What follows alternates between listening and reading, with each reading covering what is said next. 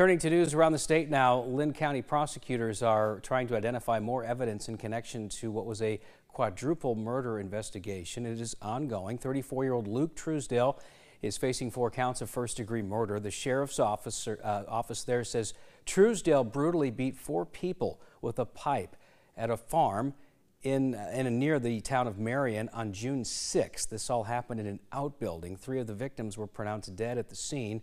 4th victim suffered severe injuries and ultimately died at the hospital as well. According to court documents, prosecutors are right now looking into Truesdell's bank statements.